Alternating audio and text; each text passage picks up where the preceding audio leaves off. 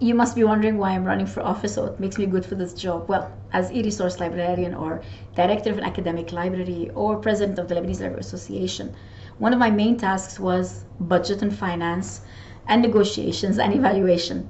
And then I became director of a grants and projects unit, which also held these tasks at very high stakes.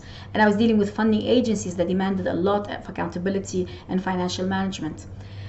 I've always been aware that I'm accountable to my colleagues, my boss, and the association members for the decisions I make and the trust they've given me. So main components of success there were collaboration, communication, and transparency. And I will definitely continue with these traits as treasurer of IFLA.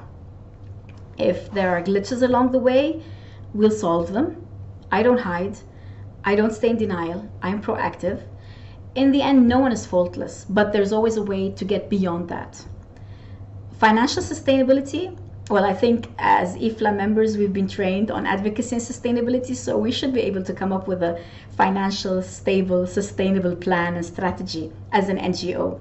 Well, to ensure financial sustainability, we're going to have to go beyond the donor dependence and membership subscription and the traditional way of making money as an NGO.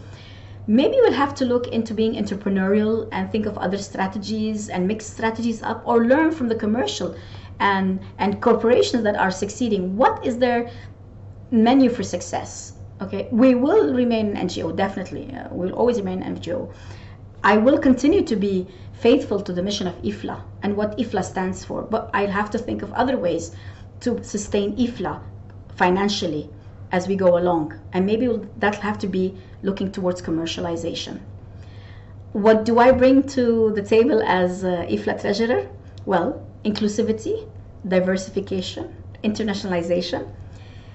Those have been traits of all my life. My personal life is a good example of that. I come from the land of civilizations where East meets West. I come from Lebanon. I was born and raised in Nigeria. I studied in the UK. And then I'm now working and living in Dubai. So I'm a very good example, or geared up to represent a large number of members and colleagues in IFLA. And I hope I will be able to do that. I just hope that we will be able to raise the questions together and answer the questions together. I'm really looking forward towards this challenge. That is a huge duty to any IFLA member, I believe. And I'd just like to say, I always wish my colleagues as well, my running colleagues, good luck as well.